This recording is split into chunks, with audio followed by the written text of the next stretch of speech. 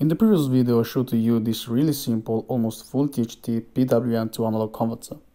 Now this works pretty fine, but I decided to give an upgrade, and this is the new PCB. But before seeing how this works, if you want to support me, you can either subscribe or buy me a coffee. The PCB is not difficult to build. In fact, it is composed only of a buffer stage, an RC filter and a gain stage. But we have to carefully select the operational amplifier, which is the main IC of this board. In fact, we have to check three things. Our operational amplifier should be rail-to-rail, have a good slew rate, and a low enough quiescent. My God. And a low enough quiescent current. So let's start with the rail-to-rail feature. I'm gonna compare an LMV358 with a standard LM358. Those will have the same supply as the Arduino Nano. Now we're gonna see the signals on the oscilloscope. The first one is the PWM signal, the second one is the LMV, and the third one is the standard LM358. Okay, here we have the three signals displayed, and as you can see, the violet one is lower than the blue and yellow one, and this is because the violet one is not rail-to-rail. As you can see, we have 4.7 volt on both the first two, and the third one has 3.7 volt. Okay, and so that's the effect of not be rail-to-rail. Okay, so a rail-to-rail operational amplifier can actually go up to the rail, in this case 4.7 volt. Now this is what happens when you try to buffer an input sine wave, which is the yellow one. You can see the output cannot quite reach the top of the input sine wave because our operational amplifier it's not rail-to-rail. Now for this slew rate test, we're going to use the LMV358, which is the rail-to-rail one, and another operational amplifier, which is the one I used in my PCB. Okay, let's turn on the PWM signal. There we go. Now the signal here is at 500 Hz, don't know if you can see it, and all three of them seems almost identical. See, so at 500 Hz we have no problem. So let's raise the frequency to 5 kHz. Let's zoom in, and we start noticing something. The blue line doesn't rise as fast as the violet one. So let's again increase the frequency to 50k, and look at this. See, it's not even more a square wave, it's a trapezoidal wave or something like that. And all of this because our LMV cannot rise quite as fast as the other operational amplifier, which, as you can see, doesn't rise instantly, but it's really good, less than half a microsecond to rise like 5 volts. Whereas this one, well, it's trash. So the higher the slew rate, the faster your operational amplifier can change voltage. The operational amplifier used is the OPA4992, but two alternatives you can use are the OPA4991 and the OPA4990. The 4990 has the lowest slew rate but also the lowest quiescent current. The 4992 has the highest quiescent current but also the highest slew rate. And the 4991 is the one between them. Now let's take a look at the board. We have the input here, then we have the adjustable RC filter that we can adjust with this potentiometer. Then we have the dip switches for gain select, and we can turn on or off the gain using this switch here. You can see there is off or on, and then we have this other potentiometer for custom gain. Well, what else? Well, we have of course the output pins here. As last, I also added a screw terminal, 2.54mm screw terminal for your external power supplies or batteries or something like that. Let's go and test the board. But first, if you want to support me, you can buy the board on the shared project of PCBWay, which is also the sponsor of this video. If you want really good looking PCB, I highly suggest to check PCBWay.com using the link in the description. They can also assemble PCBs for you or offer 3D printing and CNC machining, with tons of material to choose with. Just check PCBway.com, link in the description. Alright, so this is the setup. We have here the encoder under this white cable. We have the old display, the board that I made, and the multimeter to check the output voltage. Now, as soon as the duty cycle rises, also the voltage rises. And up on the OLED display, you can see the 8-bit value of the duty cycle.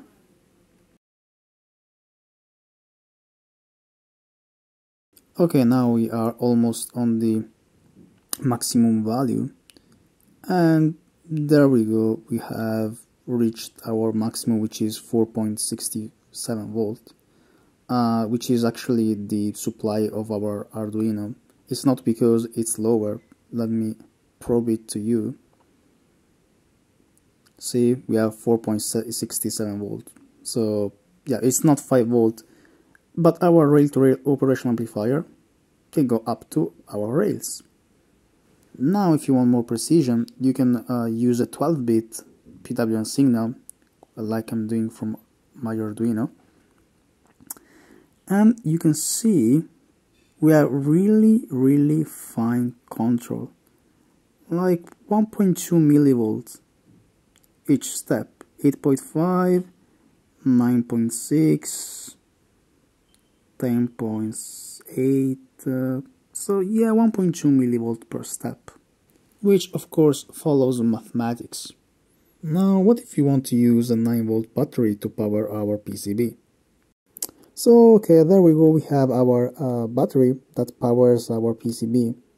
And now, if we reach the top of the maximum value of our PWM signal, we should read, as before, 4.67 volt. There we go, something like that. But we haven't reached the voltage of our battery. So here it comes the gain that you can find on the back of the PCB, as you can see. And we're gonna try to use the gain using the dip switches. So now I'm gonna toggle this switch here from the off position to the on position. Sorry guys, I have the camera. See, now it's the on position, and as you can see now the voltage has rise to 5.15 volt, which is 1.1 gain. See, all these dip switches are down, so we have 1.1 gain. Now if I toggle the first switch, again with the camera is difficult, so if we toggle the first switch, see, we have a 1.5 gain as the board says. Now let's raise the voltage. Okay, so this is the setup. We have here the Arduino Nano with the encoder, the OLED display, the PCB, and this is my breadboard power supply with 35 volt output and 9.4 milliamp of the current draw. And this is actually the quiescent current of my operational amplifier. And down here we have the multimeter. So let's raise the PWM. Let me put it down here, hopefully you can see. So let's raise the duty cycle, and as you can see the voltage is rising. I'm using a custom gain using the potentiometer, so the dip switches are all on the up position, and eventually we will reach the maximum voltage, which is 35.4 volt, something like that.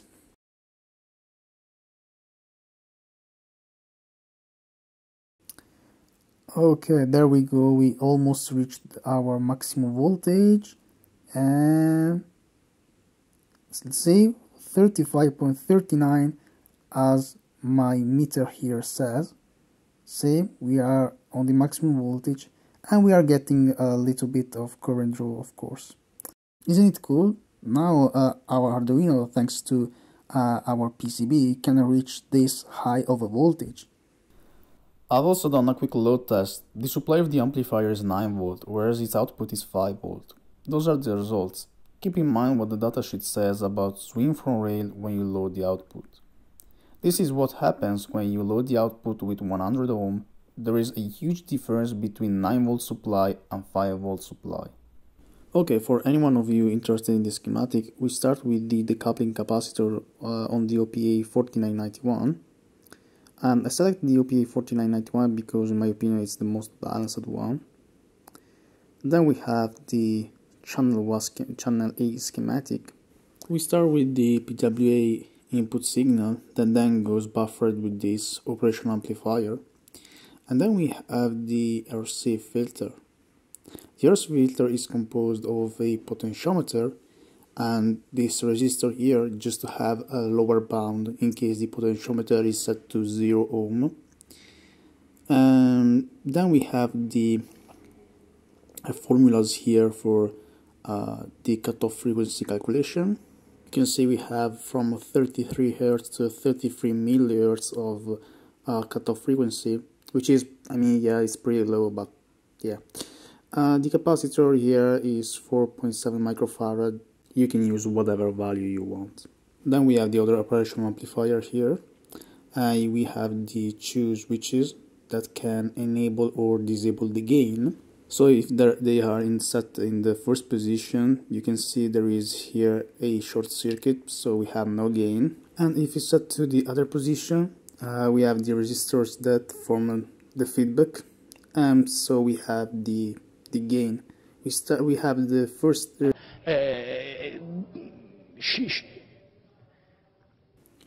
We have the first resistor here that is 10K and the other that is 100K. But then we can, with deep switches, we can parallel other resistors. Here there are the formulas. And so the more we parallel resistor, the higher the gain becomes. That's it. There isn't really much more going on. The channel B is the same as the channel A, and the connectors are just the connectors. Now let's play a bit.